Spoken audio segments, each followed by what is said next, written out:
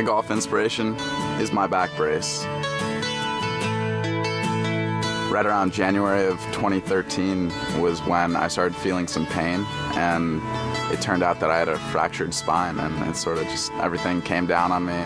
In June of 2013, I was good to go, and I played all through that summer. And then in August, the doctor said I had 3 more stress fractures in my spine, and so I was out from August until this April.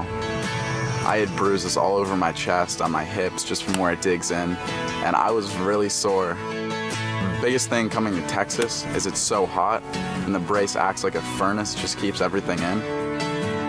Being out here is just the reassurance that I love it, and it's everything I want.